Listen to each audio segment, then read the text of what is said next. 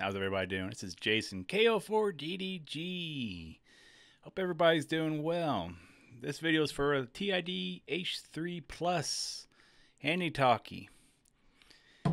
We got some special things here today. We got a firmware update of 1.0.41. So let's jump right into what the firmware update does. TID Plus Radio has just released their latest firmware. Let's see, they also are boasting that they update the firmware twice a month.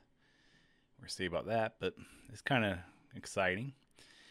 This firmware optimized the menu display, optimized the transmit range from 240 to 400 megahertz, and added a spectrum analyzer function.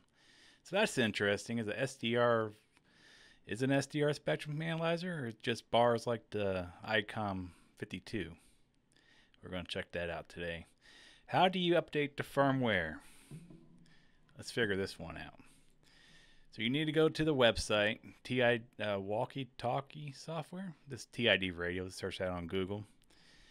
You need to find the H3 Plus here. It's right here, ham normal firmware. Down here you got download. They're going to want you to log into it.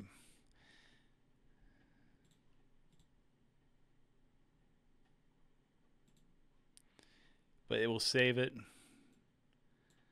It will save it under your download folder. Once it gets downloaded, you unzip it, extract it, and you follow the H3 Plus firmware update steps.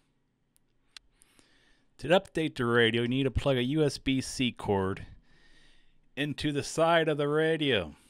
Don't do what Jason did and plug it into the battery and wondering why it doesn't work. It needs to be on the side of the radio. Okay? Alright, so we're going to plug it into the side of the radio after plugging it into the computer. They're going to want you to press the PTT button and the number 3 while you're powering it on. PTT 3, turn it on.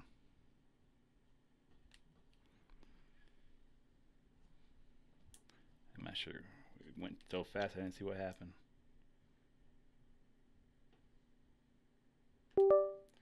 Entering mode. Alright, we're in setup mode. Now we need to open up the app.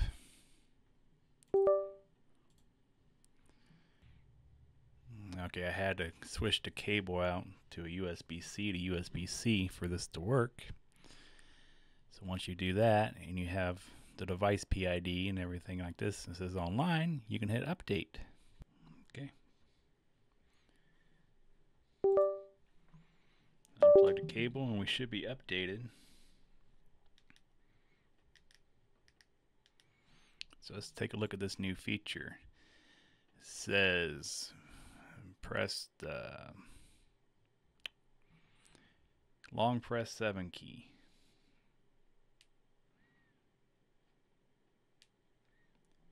Right, so there's a spectrum analyzer.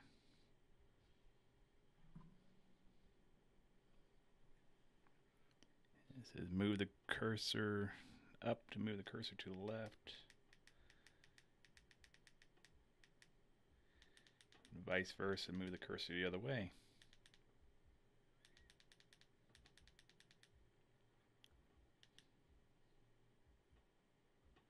Hold it down to move it continuous to the right.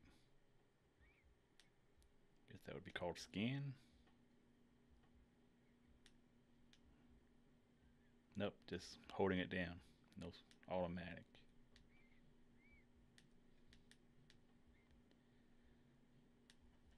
So I'm not sure how this will be useful, but it's cool they have it on there.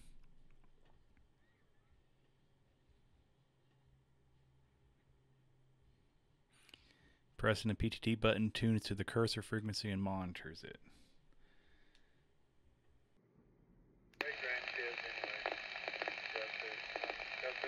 Make a round.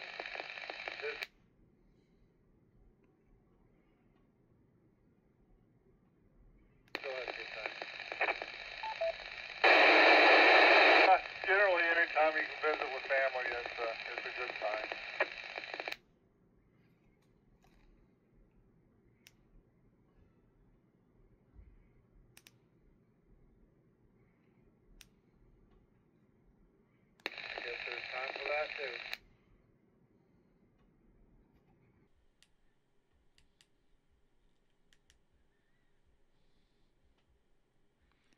There's a menu, modulation, step frequency, threshold, cursor, bandwidth.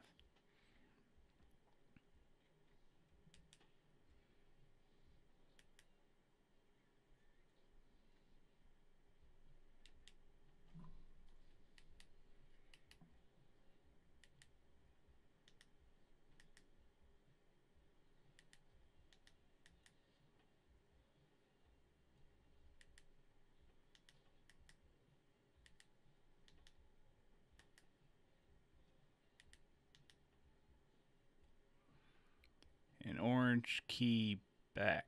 Yep, we know. Orange key's back, blue key's forward. Alright, so there's that. That's how to update your firmware on the TID H3 Plus. Just be looking out for new firmware and what the heck they do differently. Pretty exciting though. Twice a month, they say. Twice a month. They did lock it down so people cannot modify it like the last modded firmware that was released for the H3. Anyway, we'll catch you all in a bit. This is Jason, KO4DDG saying 7-3, and farewell.